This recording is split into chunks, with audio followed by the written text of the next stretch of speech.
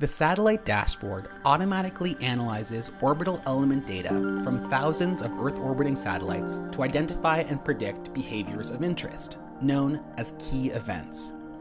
For geosynchronous satellites, like those shown here, one important type of key event is a close approach.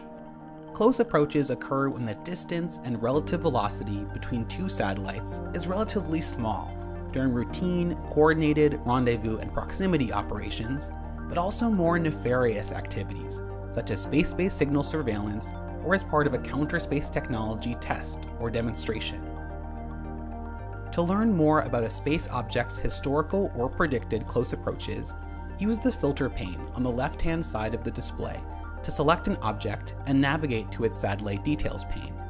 Then click the Key Events tab. Use the slider bar to filter the list of the space object's nearest neighbors, which can be sorted by separation distance or date. Click the orbit icon next to a key event to highlight the two objects on the globe visualization and add them to the focus list. Click the Compare Objects button to show an interactive chart of the two objects' longitudinal positions over time. Click and drag in the lower chart to zoom in or out on the upper chart. In this example, the two objects can be observed at similar longitudinal positions in July of 2018.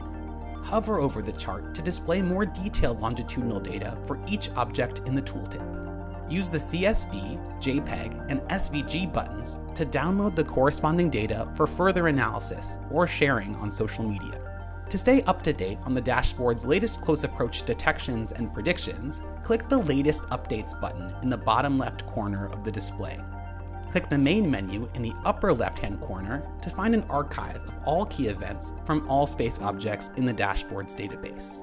Filter the key events archive by object name or ID, or by selecting a date range in which the event occurred.